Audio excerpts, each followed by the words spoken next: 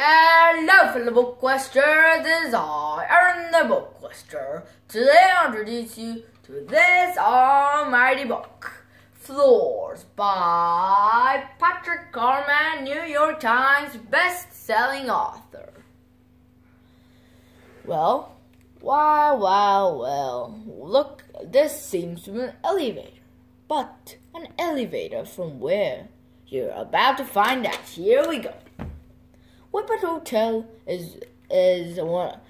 stands on a giant piece of land, an entire town square, but its size is not even close to the size of the town of the piece of land that it sits on. But it was, after all, made by the great Miranda Whippet, whose father told him, but with his dying breath, said that Miranda would exceed in the field of wacky inventions. And the Whippet Hotel was made. Whippet Hotel is full of rooms that has holograms that look so real that you think that you're gonna get killed. There's a haunted one with robots that seem like spiders, and robots that seem like slugs, and so much more. And I could go on and on. The cake room, the robot room, the giant ping pong machine room. Well.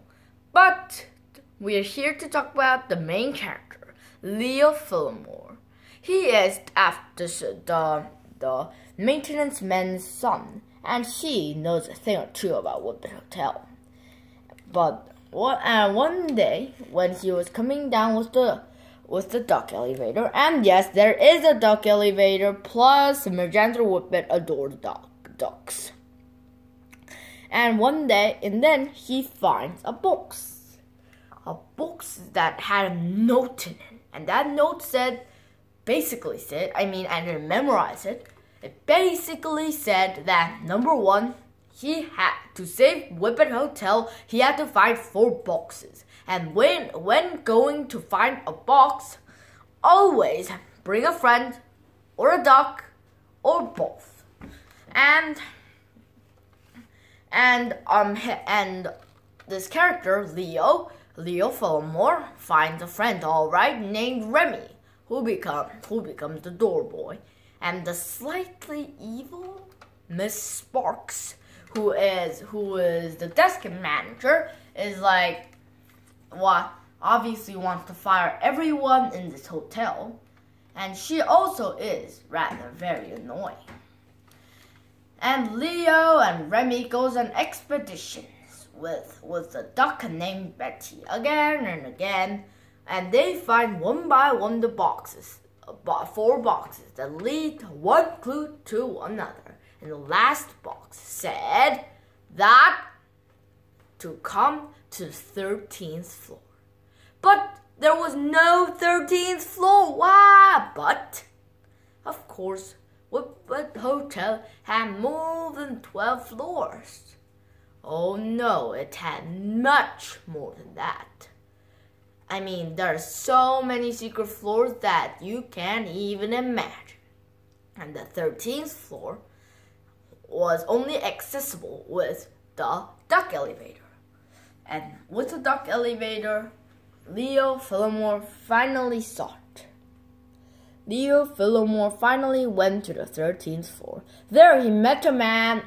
He saw the gardener, Mr. Phillips, who gave him the silver card. Whoa, silver card. Wow.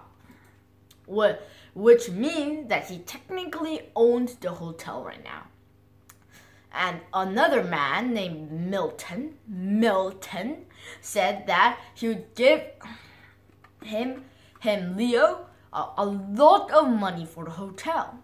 And you know what Leo Fillmore said? He said no. He said he loved the hotel and will not sell it to anyone if he owned it.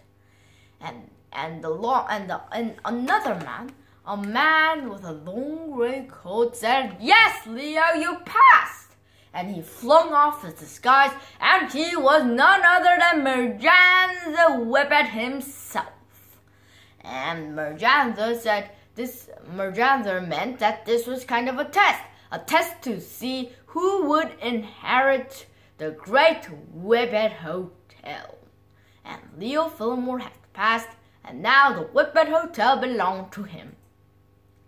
One of the first things that Leo Fillmore did as the owner of the Whippet Hotel was to fire Miss Sparks. And Miss Sparks was super annoying, and she tried to frame people just because she didn't like them, and so and so and so. And now with her out of the picture, and Whippet Hotel became a nice, happy place.